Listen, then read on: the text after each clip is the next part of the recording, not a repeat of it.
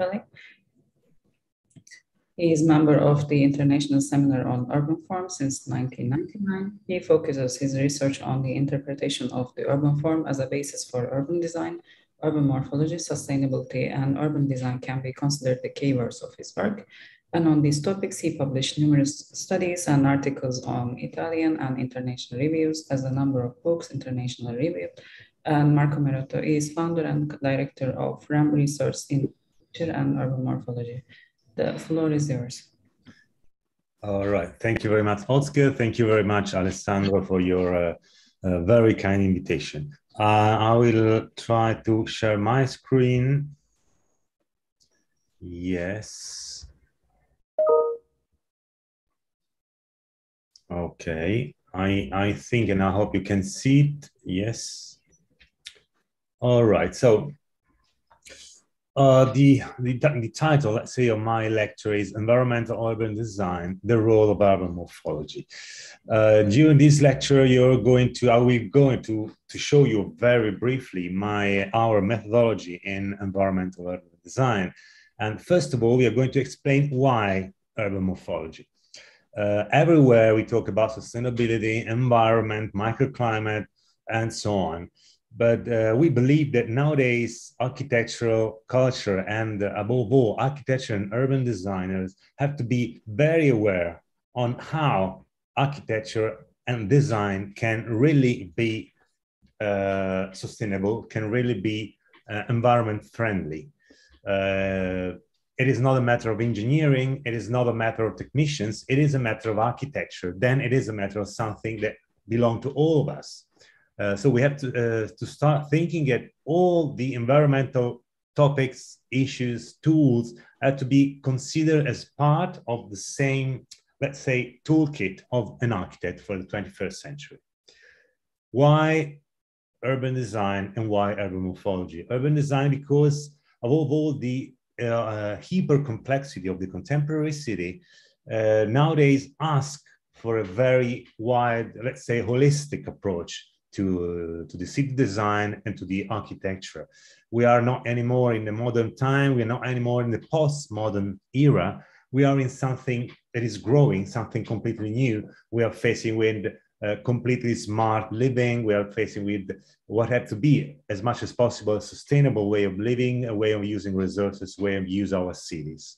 So for this reason, even when we design at the architectural scale, we have to be aware what is happening around us. We have to be aware on how our architecture is going to influence and inform the overall urban form and the life of a city. Also because if we don't do this, the city, that is a complex system made of, first of all, man, so first of all, made of its citizen, will cut off our architecture.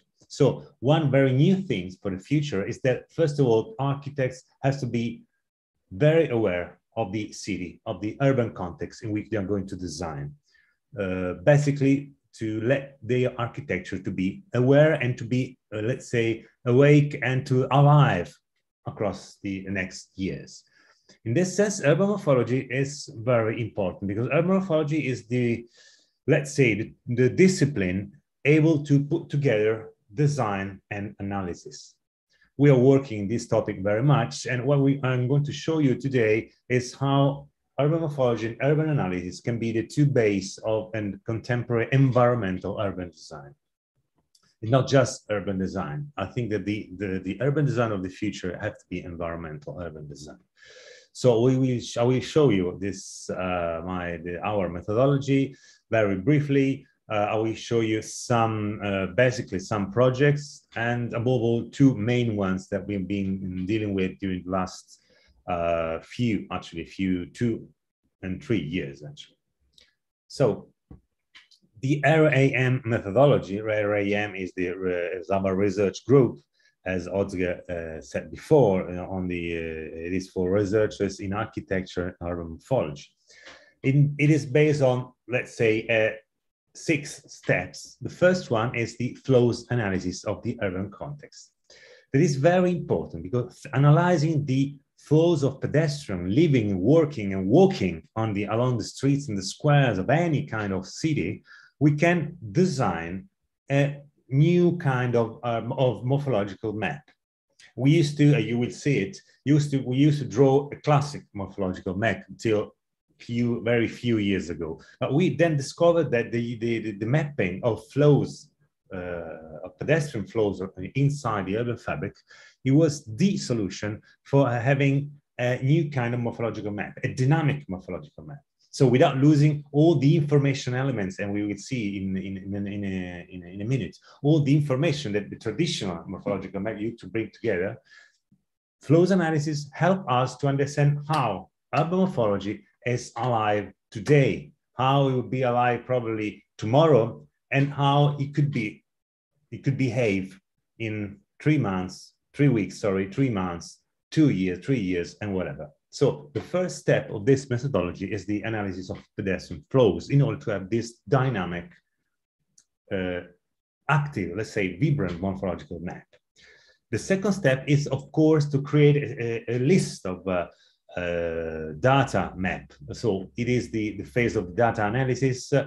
First of all, the functional map, because if we have to face with an urban project, we need to know the functions of a specific context, but we're not going to design according to this context, according to these functions, sorry. We will use it later on because functions change over time. We cannot design a neighborhood, for instance, thinking to the functions of today, because if tomorrow this function will change, our master plan will fail. So together with dynamic morphological map on a flow basis, we create a number of data map.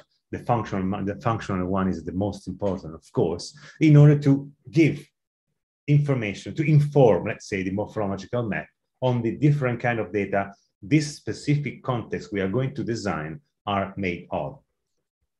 The third step is the environmental analysis one. So we make, first of all, a general environmental analysis on the context in order to understand the main features, the main criticalities, the main elements that characterized from a microclimate point of view, the context that we are analyzing in this moment and that we are going to design in the future. The fourth step is then finally the morphological master plan. On the base of the dynamic morphological map, on the base of all different data, or let's say specific maps, and the first stage of the environmental analysis, we draw our morphological master plan. On this base, then we reach the 5th step, that is the environmental analysis 2. So it's to verify what we have been analyzing and designing in the morphological master plan from an environmental point of view. That is very important because it represents the sort of bridge between all the analytic phase and the synthetic, so the design phase. Environmental analysis, for instance, tell us if the volumes are right, if the open spaces had to be better designed or had some critical issues and whatever. They're very, very important in order to have, at the end of the day, an urban master plan in which the form of the new neighborhood, even the form of the architecture, follow one side the morphological analysis, and so the way it dialogue with the form, with the urban fabric of the city in which we are designing.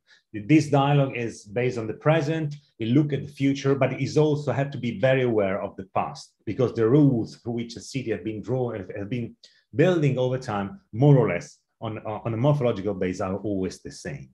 Then on the other side, this urban master plan has to consider all the environmental elements, all the environmental critics issues, or let's say criticalities we've been facing during the analytic moment. So all these elements together, dynamic urban morphology based on flows and environmental analysis, at the end of the day, come into one general urban master plan. But it is let's say, multi-scalar master plan, because it works at the urban scale, but it's since the beginning very aware of the neighborhoods and even at the architectural scale. But we will see later on. First of all, let's start thinking about the flows. Flows is something quite new. It's something very important. Okay. We have been starting analyzing flows using just counting people moving around in the public spaces of cities. Then we reached the higher technological level using apps with smartphones. Then we start thinking and working with telephone cells, and above all, sniffer Wi-Fi, and above all, of course, the GPS. Generally speaking, this is the framework of flows analysis for urban morphology. First of all, is to underline the flow values. So we discovered three elements: the quantity of units, of people that cross a given urban area, the speed of these people, and the direction of these people. Then I will explain you how it works. Then we organize the classes of this quantity, speed, and directions, because we had to count them, but we also had to create flows. So we had to understand what is the high flows, what is the medium flows, what is the low flows of people, and so on, in order to compare it inside these public spaces where the public spaces we're analyzing, but even to compare this with other public spaces of around the city, and if we want, even to different cities. Then we have the value maps. Sorry, the flow classes are, of course, directly related to the quantity, the speed, and the direction of these units. That means that on the base of the quantity, we have the different kind of nodality levels of the open spaces. On the base of the speed, we have the different levels of urbanity of different open spaces. And on the base of the direction of these units, of course, we had the different levels of relationship. That means how any single public spaces within the city dialogue with the other with the other public spaces within the city.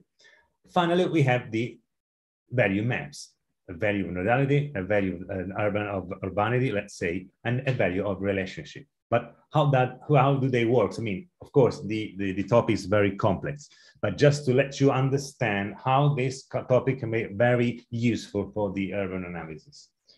We have these flow values: quantity, speed, and direction, and it is very easy. We can organize the quantity of people going up and down in classes, and we can say class A, class B, class C, but even subclasses. So A1, A2, B1, B2, and so on, and so on. They're very important because in this way we can start designing our morphological map. But it is a dynamic morphological map. We don't have just a matrix row because it is the main one, but it could be the main. Is it the main one today or not? On this base, we know that that is absolutely the main one. The speed is very important. Actually, we first calculate the speed of these classes because, of course, we are interested in pedestrian flows, because pedestrian flows are the one directly connected with the urbanity value of an urban fabric. Then on the speed, we have a class of pedestrians, a class of bikes and similars. We have a class C made of cars, motorbikes, and whatever. These data are less interesting because, first of all, the quality of an urban living, above all, for this smart city that is based on smart device, that is based on very close range of movement, everyday range of movement, much more than before. The pedestrian way of using the city by people is very important. And above all, thinking about sustainability is very important. And then the direction. If you're analyzing flows, we have to know how many people, so how many of those quantity come from point A to point B, from point C to point D, and whatever. So quantity, the speed tell us the quality of units moving. The quantity and the direction tell us basically how these flows are made of. What we can realize is that as much as the quantity is higher, as much as the nodality value of the place we are analyzing is higher. More people, highest nodality. Less people, let's say, lowest nodality. The way the direct of this quantity is directly connect with directions, of course, tell us if these flows go up to a particular place in the city or down. All these elements are very important because we can read them in trends. So we can read it weekly, monthly, every 2 years. They tell us how people basically use the public space of the city, and then how people basically use the city. On this base, very, very roughly explained, I know, but we don't have time to do it, to do more. On this base, we start working in our design. Oops, what's happening? Yes. Let's go to see some case study. Here we are in Rome. Something I didn't say about our methodology is this one, that we use as a technique tools, of course, the geographical information system, in order to put all the information together in a very valuable way, and the software EnviMet. The beginning was Ecotech, now it's EnviMet, in order to make the environmental analysis. But let's go to some case study. This is a very important area in Rome, is the Tridente di Campo Marzio. On a very basic morphological analysis, we know how it is. It had been designed by during the 16th century, but of course, the building up of this area happened through centuries. It is still there. So we still have also the 21st step, 21st levels of this transformation and evolution of these neighborhoods.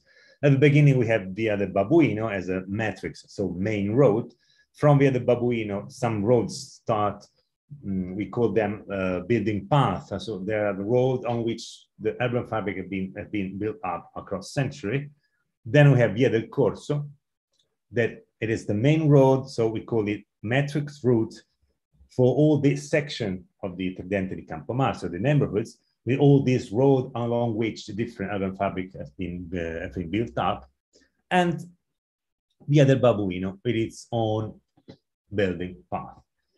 This is the history. This is how the Tridente di Campo Marzio more or less have been settled and developed over century. Here is an overview from the top. If you have a look at this block, you clearly see, if you look at the red walls, how all these walls are perfectly aligned each other, remembering us that the overall design has been really designed on a piece of paper with a pencil in a hand by Antonio da Sangallo and many other architects of the 16th century. But the way the area has been built up is completely spontaneous, and it is based on a typological process that maybe you know of the Roman context. We are not going to analyze the topological process, but anyway, this is the way the traditional urban morphology have been working till a few years ago.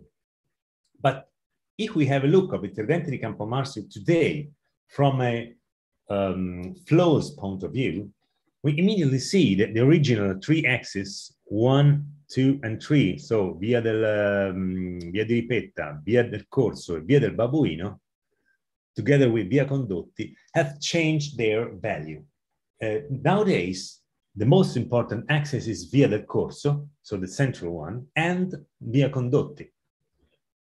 After Via del Corso and Via Condotti, we have Via della Croce. The rest, for instance, the road that is in the middle, that is Via Borgognona, are completely, let's say antinodal. So if Via del Corso and Via Condotti are hugely, has got very high nodality value, and Via della Croce, it is good at nodality value, but a little bit less, Via Borgognona or even Via Frattina has got a very, very low value. Here is a view from above once again. Here is Via del Corso. Here is Via del Babuino. This is Via Condotti and Via della Croce. This is the most important one, today. This is secondary important, but it is important. This in the middle, and we are talking about 50 meters from here to here and from here to here, are absolutely secondary. Very high nodality value, medium high nodality value, absolutely small nodality, low nodality value. And if you have pictures, even going on Google Earth or a map or whatever, you see this. any day of the year you pass through this road, you see Via Condotti with a good number of people. You have Via della Croce with a good number of people as well. And you even see that Via dei Condotti is made of people walking and making shopping, because Via Condotti, it is the most important road for the high shopping in Rome. Via della Croce is the place for food. You know, you see many restaurants, people sitting, eating, drinking, and whatever.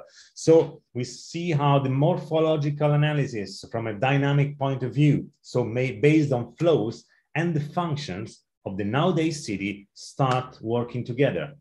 Specific function for Via Condotti, high nodality value, specific function but different from the first one because it's based on food for Via della Croce. Via Borgognona is almost empty. That is very important for an urban designer to understand and to have this new kind of tools, that is the dynamic or urban morphology. Well, let's go to have a look at some design examples. I've been very short on the analysis and on the methodology, because the analytical part of methodology, because we don't have time. As you see, all the things I'm going to show you are the results of many years of research and design. So that's why I'll be very short. But I want to show you some project, because I think it's the best way to understand what we are talking about. Let's start from the beginning. At the beginning of our experience in building this methodology, we have a design for the Sant'Andrea de Besós waterfront in Barcelona. It was an empty space dominated by this huge central cooling plant here in the middle. We start making a traditional morphological map. And on the basis of traditional morphological map, we create the first morphological master plan. Just to be brief, but you know, a master plan that uses this existing axis as a let's say, is a limit between the existing urban fabric and the new waterfront. That is why we gave attention to the road that go from the sea to the inner side of the city. All these penetrating routes are the most important ones for the new design, and they are crossed by a sort of street square pedestrian here in the middle, and of course the active waterfront to east. Actually, the north is on the right hand side. Then this is a data sheet. Then we made a design morphological map, but we didn't use, we were not using flows yet. So we made the original and traditional morphological analysis on the basis of typology, even functions and whatever. Then we made a design morphological map, so the morphological map of all the neighborhood that we've been designing, in order to see if the existing one and the new one used to dialogue together. So according to a very empirical way. But just then, we start making an environmental analysis of our new urban fabric. We choose this neighborhood unit. We use very much this dimension, the neighborhood unit, because we believe it is the intermediate level between the urban design and the architectural design. They work perfectly on a morphological level and on environmental level. So that is why we focus always on this very important concept, that is the neighborhood unit. Then, on the basis of the environmental analysis, we made some some arrangement of the original morphological master plan, and we draw the new one with few corrections. Basically, in this case, we work very much on materials and orientations. And this is the result. We made actually two experiences, because this one, it was a workshop. And so with a different group of designers, but using the same tools, we try to make the same experience. Morphological analysis, morphological master plan. And it is very interesting because in this case, the existing road was transformed in a real boulevard in order to put together the waterfront and the existing city, while all the penetrating routes were treated as a pedestrian, let's say, small wooden square. So something very, very local. Here in this, let's say, variation in this other design, options, let's say, it is the horizontal road that are most important, actually the boulevard and the waterfront. The rest is made of small pedestrian, road and small square crossing, and a big park in the middle, continuing the existing Bezos Park right here on the left-hand side. So it is interesting because at the end of the day, using the same tools in the same place, so doing the same kind of experience, but working with two different designers groups, at the end of the day, we have two completely different projects, but all of them very aware from a morphological point of view, from the quality point of view of life, and even aware from an environmental point of view. Even here, then we made the morphological map, the design morphological map, and the environmental analysis of the different kind of neighborhood units. And this is the new result. After Barcelona, another example, another case study was the one of Krakow. In this case, we might say that the morphological analysis was much more deeper than the environmental one, because Krakow has a very layered history, very interesting. We made this analysis on the two, let's say, of the two Krakows, the medieval one, the Greek one in the middle, and the 17th, 18th, and 19th century one, right around. We made a study deep, also thanks to the Professor Agata Kantarek on the urban block and so on. And we designed then new neighborhoods in the fringe belt of Krakow, but trying to keep together all the elements that have been characterizing the urban morphology of the existing city. We go faster. We made, of course, a new morphological map, a design morphological map, in order to see if all the morphological features discovered during the analysis of the existing Krakow were respected and how they behave in a new project and so on. And then we start this path every day, every time, knowing something, experiencing something new and starting creating the structure of this methodology. A very important experience is the one of this one in Norway, in Trondheim, because once again, for the first time, we start using flows and environmental analysis. On a base at the urban scale, we still made a traditional urban morphology analysis, or morphological analysis. So based on the kind of roads, the topologies, and the level of nodality, but just analyzed on empirical base. And they told us that, for instance, within Trondheim, all the area of the rear port, right here on the right-hand side of the slide, it was an area of the huge potential, but not yet discovered, not yet pushed out, not yet developed. So we decided to concentrate our analysis. This is functional analysis. We decided to concentrate our analysis on this, on the river port. We were still using Ecotech as software, not yet EnviMet. Anyway, we analyzed all this line, very important, because it need to be the new center of Trondheim.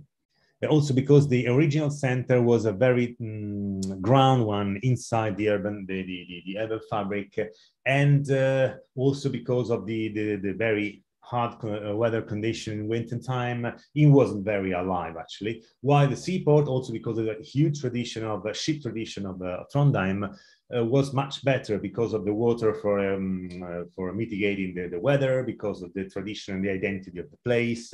So the municipality were asking strongly to redevelop, regenerate the existing river port, but on a different base. So in order to create the new center of Trondheim, we made our environmental analysis on this site, and we designed actually our master plan.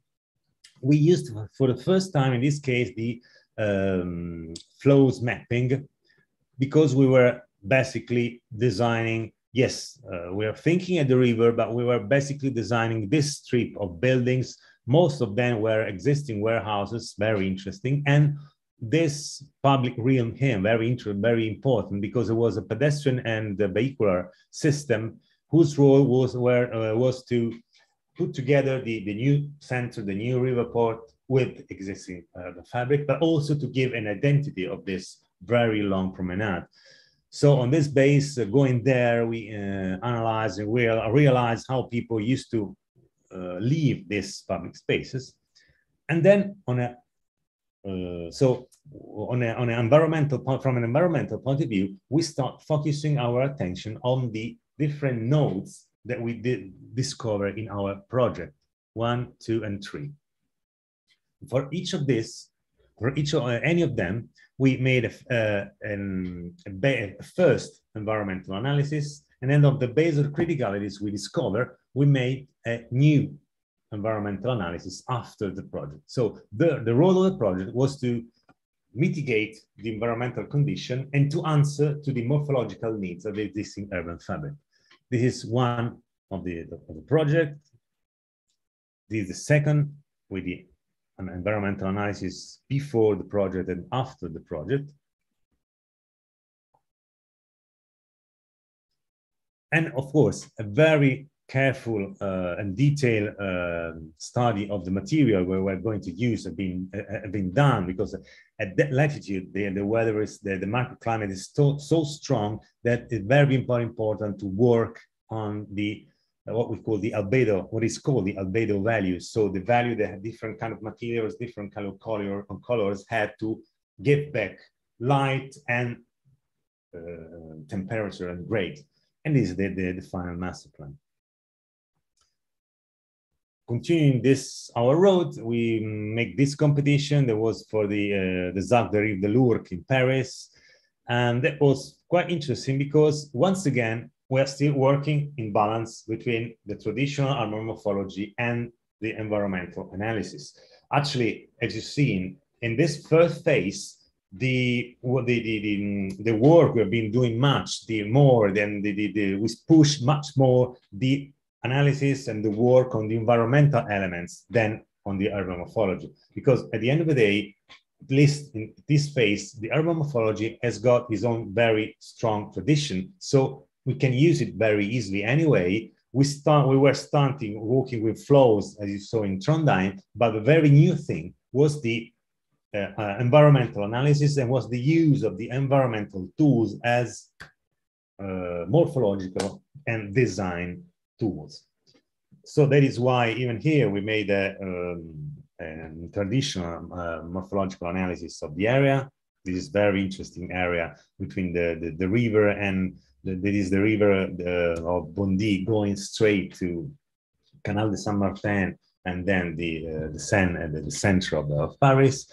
This is the master plan.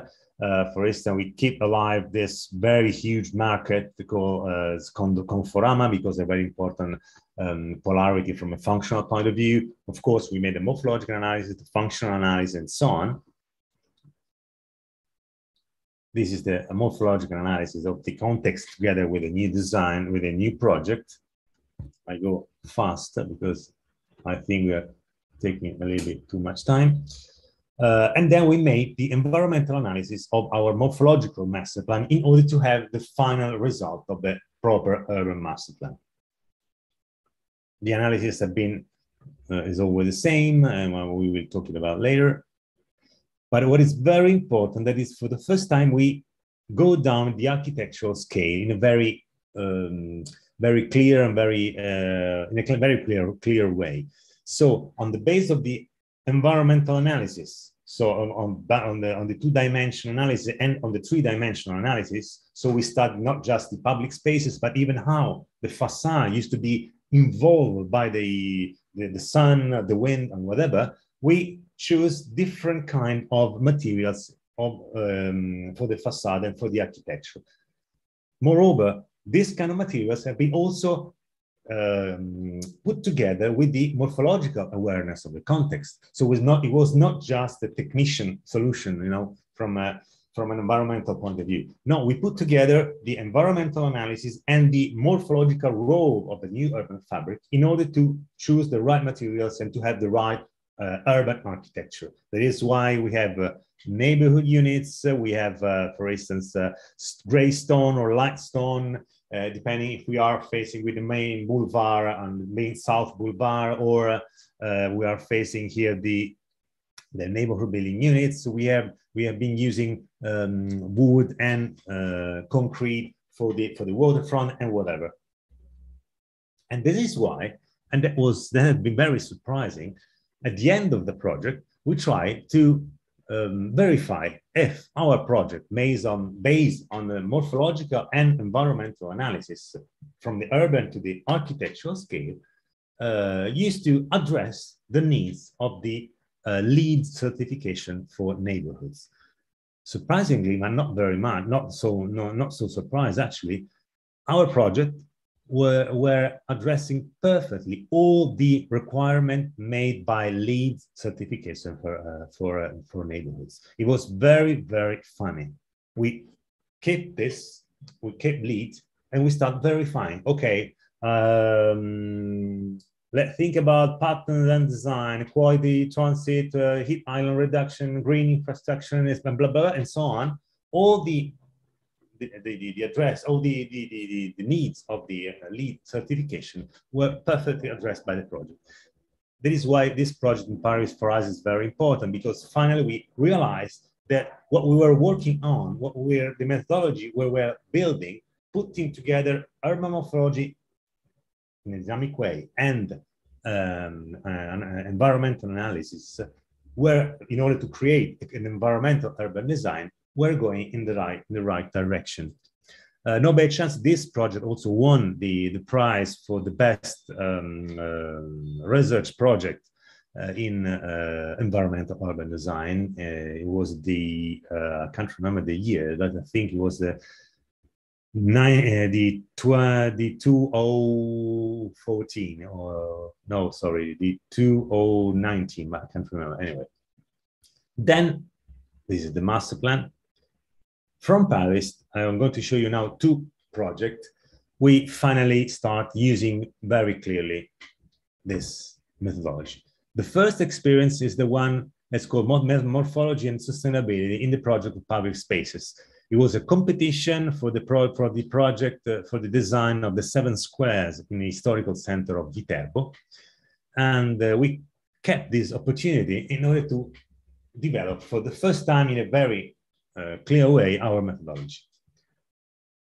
So the first step was, of course, the mapping of the urban flows. So we have been mapping all the different urban flows, at least in very empirical ways, using a smartphone app in the public spaces.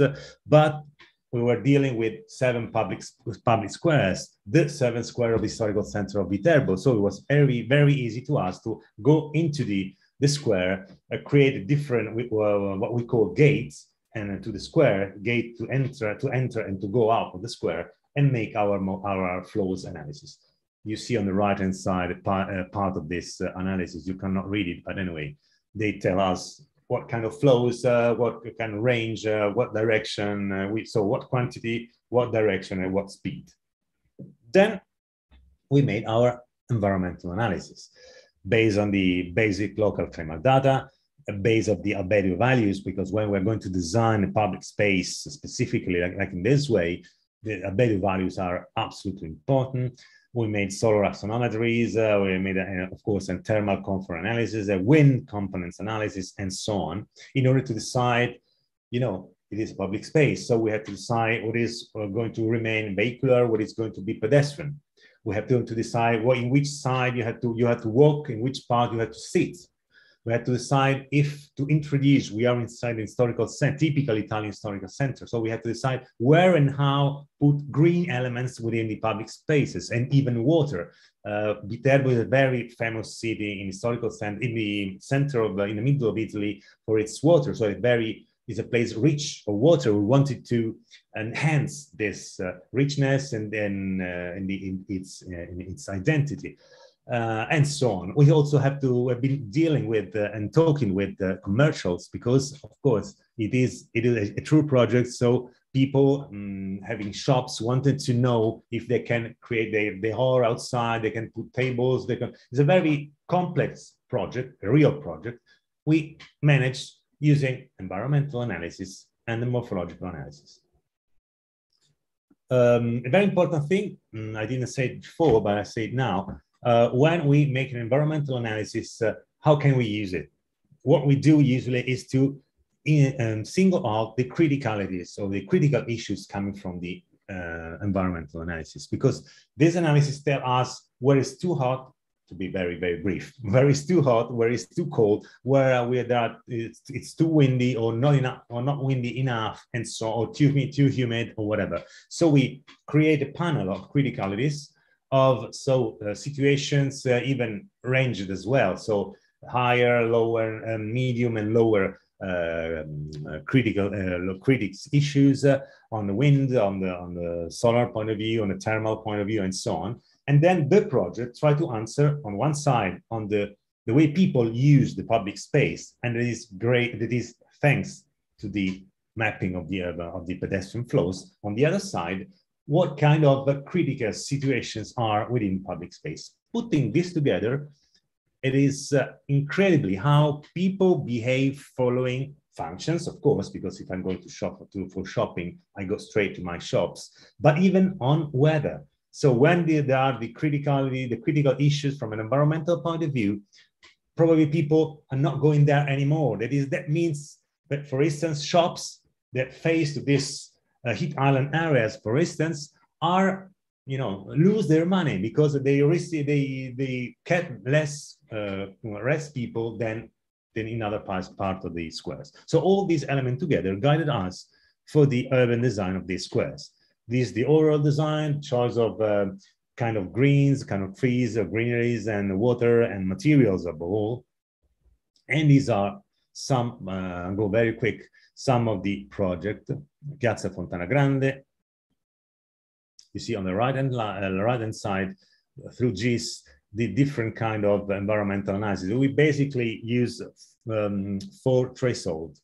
They correspond to the 2 equinox and the 2 solstices, in order to have these 4 points good enough to control the overall microclimatic trends over the year. Piazza del Gesù, San Square, Piazza San Lorenzo, and whatever, and so on. Piazza del Plebiscito. And let's go to the last example, to the last project.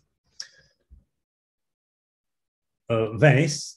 This project, the title of this project, it is a research project, is a regenerative design processes in urban morphology, the Venice case study. First of all, let's say some few words about the urban fabric of Venice. The Venetian urban fabric have been structured, let's say, according to 3 main types of fabric. The so-called quadrangular square, the Venetian call it campo, that belongs to the archipelago city. So the first city, the city of the 10th to 11th century, with a clear predominance of waterways over land routes. On the right-hand side, you can see the empty space of the campo, so of the quadrangular square. The type 2 is the, let's say, cone-shaped plan. They see the balance of values between water and land routes. It is typical of the Gothic Venice, and it started developing after the 12th century, so the 12th and the 13th century, on the previous existing archipelago city.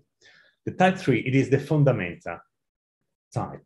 As typical of all the areas, it is characterized by predominance of land routes over waterways, and it is typical of the Renaissance and modern Venice, so between the 16th to the 18th century. But it has been used, let's say, this type of urban tool in all these on the fringe belt of the islands of Venice, where they needed to create new, let's say, new border, new fringe from the city and the lagoon area. On the basis of these 3 types, we've been selecting three of these three typical types of urban fabric within the urban fabric of Venice.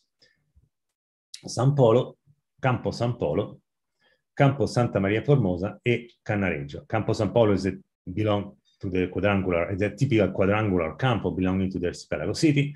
Santa Maria Formosa, it represents a spine structure, so it is typical of the Gothic Venice in balance between water and land systems. And Cannareggio, it is the classic example of fundamenta, and with this sort of a column structure oriented just in one direction and so on, typical of the Renaissance and modern Venice. So the empty space, the spine, the empty type, the spine type, and the column type. Let's start from the first, and let's start reading San Polo. San Polo is this. It is one of the parish of crossing, let's say, Canal Grande, north to south. The system was made of this 1, 2, 3, 4 parish churches are across to this long canal. And what is interesting to see is that this long canal changed name 4 times, because 1, 2, 3, 4, every time it reached the area of the influence area of one church, they change name. So it's Campo is the river. It is the canal is called Canale San Polo here because we had the parish church of San Polo here. But here his name is San Zan de Gola because of the church and the parish of San Zan de Gola and so on. All of this represented the units of the archipelago city of the first Venice after the Roman colonization. And they are very interesting because any of them represented a community living on the canals. But then when the form of the city had been finally, settled up, somehow settled up, then they start to be recognized, they start to recognize themselves, all of these communities around the square, so around the parish churches. So this is we can talk about a neighborhood community, 1, 2nd community, 3rd community, and San Polo community. And we also, what you see here is the Barbary plan from the 1551.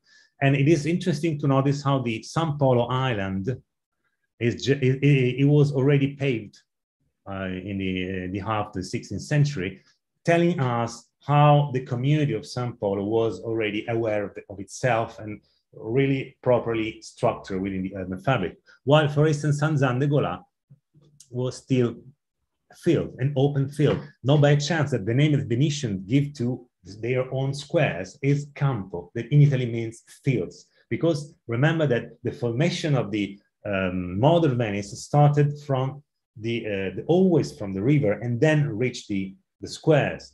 But just later on, when we will arrive to the second phase, the one of the spine system, all this square transform themselves, becoming real piazzas, a real square within the urban fabric. What we did, of course, was first of all a flows analysis of this axis, and even of the axis connecting San Polo with Ponte di Rialto. On this base, we made our morphological map, always completely based on the flows analysis.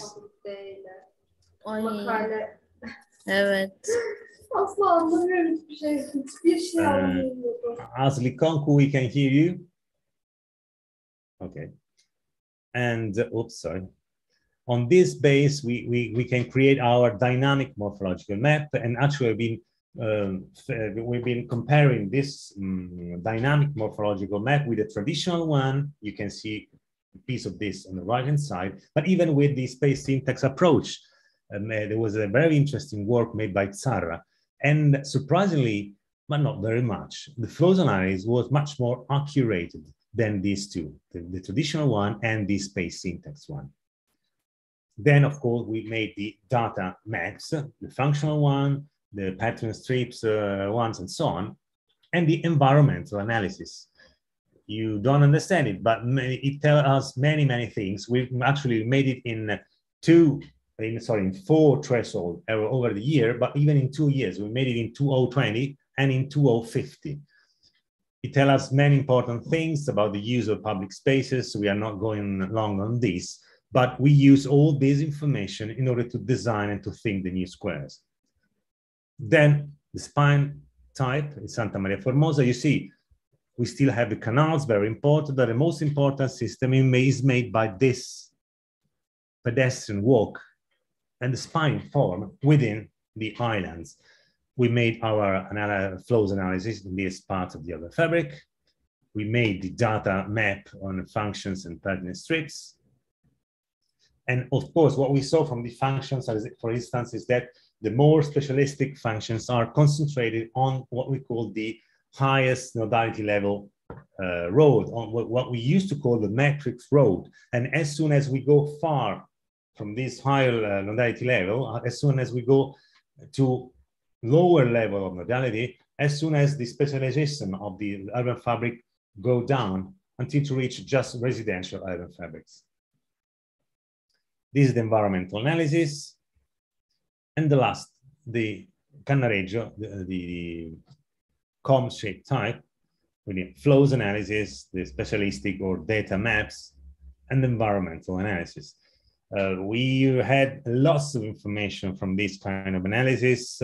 Actually, this paper has been presented in some other international situations, an international conference, and is going to be published on it is actually in publication on a volume made by Cambridge scholars. But on this base, so on the base of this morphological and environmental analysis of the urban fabric of Venice, we're not just limited to propose a redesign of the different squares of these three pieces of the urban fabric. But basically, we use all these analysis in order to create a toolkit, a design toolkit for the project of a new different area in Venice. We choose an area in the Giudecca Island that is on the fringe belt south of Venice. It is an empty place where the Venice municipality is going to do something. And we designed, first of all, to keep all these elements, morphological and environmental, as a base, as a toolkit for the morphological urban master plan. We start drawing the master plan on the base of the information we get from the morphological and environmental analysis. We do it quite in a very accurate way. So with huge differences of typologies, a strong functional mixity, an organization in neighborhood units, and a very aware environmental design, different materials for the normal road that we call calle, different material for the courtyard, different materials for the neighborhood building, neighborhood units, but even a huge control of the wind that in this part of Venice, it's very important to mitigate, above all in summertime, the humidity and the very hot weather. For instance, using systems of courtyard along this very, very long streets. Any house has got two courtyards, one to the north, one to the south, one with trees and the other one without, in order to create a microclimatic balance within the single house and within the urban neighborhoods, but also having different kind of windows in order to give favor to the transversal ventilation, because we made the wind analysis and we discovered that we had two different main direction in winter and in summertime. So we try to evaluate, of course, the fresh ventilation coming in summertime, and to control the cold winds coming in wintertime, and also using different colors for the windows in order to enhance the albedo values, above all for all those parts that were facing to the north, and so on. This is another view. It's commercial on the fundamenta, different kind of courtyard, special buildings on the waterfront. This is the waterfront. But at the end of the day, we decided to do something more, because we said, okay, we made this morphological environmental analysis of Venice, and actually it is very new. It is the first time that some have been made. It has been made for the first time, and on the base of this analysis, we create a new neighborhoods in the south of Venice. But let's start thinking, let's imagine that all this stuff is a sort of pre-existing to the new transformation of the city. Let's imagine that all these elements at the end of the day belong directly to the morphological and climatic history of Venice, so to the, let's say, Venetian building process, a morphological process. We use them as a latent structure for a new, very pushed, very, very smart, very new, very innovative urban design for the city of the future. This is for the future, for the city of today, but let's think about the features of the future. That is sustainable, pedestrian, of course, but Venice is pedestrian, smart, and whatever. And so we start using a group of designers that was far from our research and from our analysis, but we worked together, of course, trying to develop a new layer for the future city of Venice, of this part of Venice. This is the island of this is the Judaic island. We made some study, some sketch, and this was one of the results. It was very interesting to us because on one side we maintain this very long system that belongs to the Byzantine colonization and the Roman colonization of the lagoon, of Venetian lagoon, made of this strighe, so very, very long plots going from the water to the from the lagoon to the inland, but using also the courtyard house type, because at the beginning, since at the time of the Roman colonization of the Venetian lagoon, the courtyard type was the basic typology, residential typology of that time. It remained somehow in a very, very inside to the developing of the modern and contemporary urban fabric. So we decided to maintain this basic urban alignment and then to use the type of the courtyard house typologies, because also it's the best typology for the developing and the design of a sustainable and smart urban living and urban fabric, because it is based on a very strong hierarchy of public spaces, collective spaces, private spaces. It allows the mixture of functions. It has a very good density, but working basically on a B-dimensional level instead of going up to the very, very tall buildings. So we couldn't afford it could be afforded in the Venetian urban fabric. You see, so this is the result. These are some render from the inside. And that's it. Thank you very much. I try to be not too long. I want Professor Kamitz told me to be within the 1 hour, and I think more or less I respect the time. What to say left? Many things to say. Not enough time to say all these kind of things, but I hope you get the main topics, the main concepts, and the base of this methodology, because it is going to open, I believe, not just our methodology, but it is opening a new way of approaching to urban design. It's an environmental urban design. Thank you again. Thank you very much, Marco Maretto. Actually, this lecture shows that urban morphology is not only a discipline for people who are interested in studying the built environment, but moreover, it is essential for those people who are designing planning and designing the built environment of our cities. And I do believe that the application of these analysis methods to the design process is capable of providing results that no other approach can provide. Thank you very much. Now, we would like to welcome, this is unscheduled, but surprise, we would like to welcome Fabiana Racco from the University of Ferrara, who will present the summer school after the damages, which we have already sent as an invitation to most of our graduation students. I'm going to post the link in the chat for those who don't have that information. So the Fabiana Racco is assistant professor at the Department of Architecture of the University of Ferrara, and her research area is ECAR 17, which stands for representation and survey. So Fabiana Racco, the floor is yours. Please feel free to explain what it is all about. Thank you. Thank you very much, Alessandro. Thank you all for this opportunity to introduce. I will be very short. Our project, our educational project. Does it? Okay, maybe I didn't share the screen. Okay, perfect.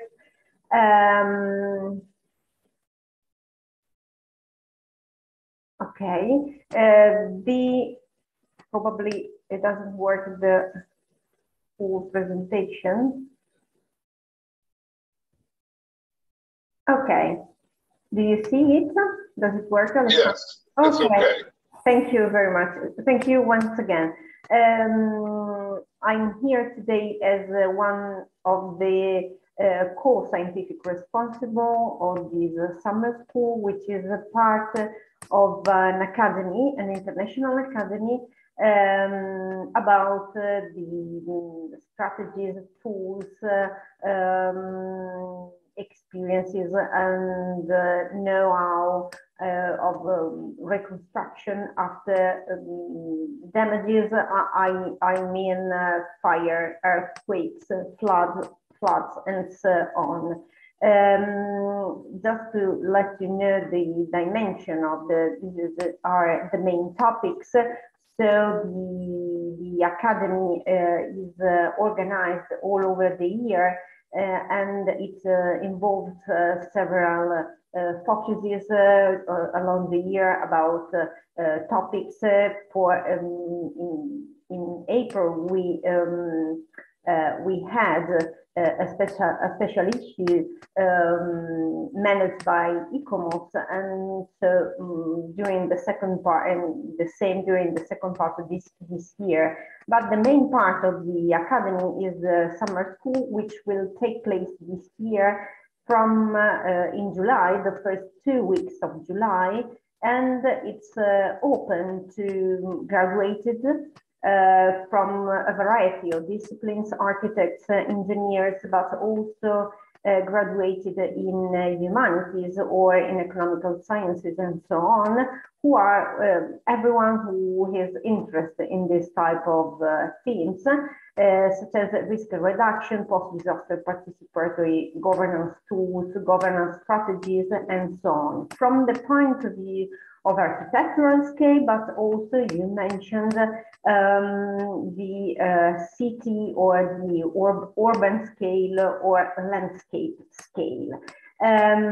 This summer school is part of a huge partnership, which is here you can see the faculty member. And about that, we are pleased if everyone wants to join this part of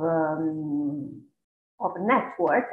And the head of the summer school are three professors at the University of Ferrara, since this type of activity is financed under the Emilia-Romagna region. And our scientific committee, international scientific committee, involves several experts who belong to a variety of institutes, but also public administrations and so on all over the world.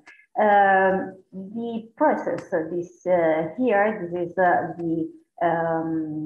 the fund and the program under which the academy is financed, and is a part also of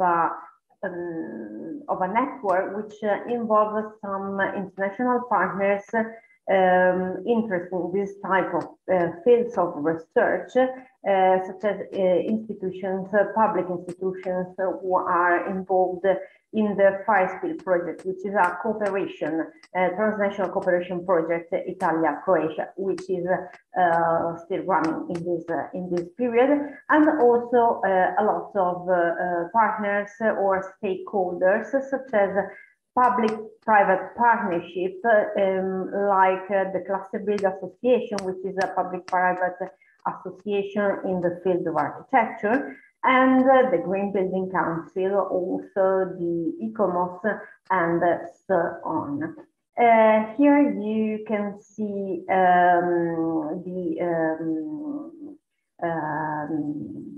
where the partner come from, and here the main activities which we promote during the year. So I mentioned the 2 weeks of summer school, which are 2 weeks of intensive lessons, and also workshops activity, which involve and involved in the previous 2 editions.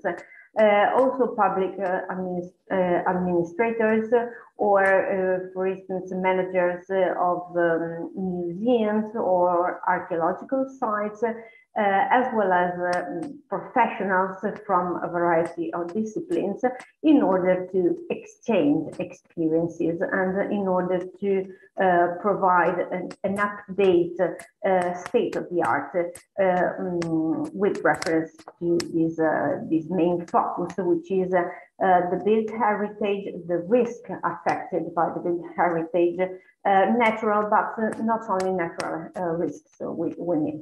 During the first year, we had also a lot of lecturers from a variety of countries. The main aim is to exchange different points of view about the risks and how to manage it, how to measure it, how to involve also through participatory process all the stakeholders, the inhabitants, and so on. And at the same time, the participants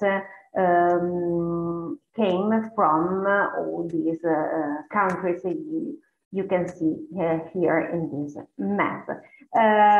From the first edition to the second edition, we have almost more than 60 participants. The participation is free because thanks to the support of the Emilia-Romagna region, we decided this type of activity started unfortunately during the pandemic period, but was an occasion to implement the use of the online and e-learning tools. So we decided also for the third edition this year to maintain the same format. So the lessons will be available through a Zoom platform that can allow us to translate all the lessons would be in English, but sometimes also in Portuguese or Chinese or Spanish and so on. So we all the lessons will be translated from the native language to English for the entire period. And so, and at the same time, this platform, this method, gives us the opportunity to reach different countries instead of a face-to-face solution, which is already functional, but definitely less effective in order to have a huge exchange of experiences. The previous results of the first and the second edition are available at the website. Every year we published a sort of results, articles, summaries, and so on. And at the same time, we are managing most important publications.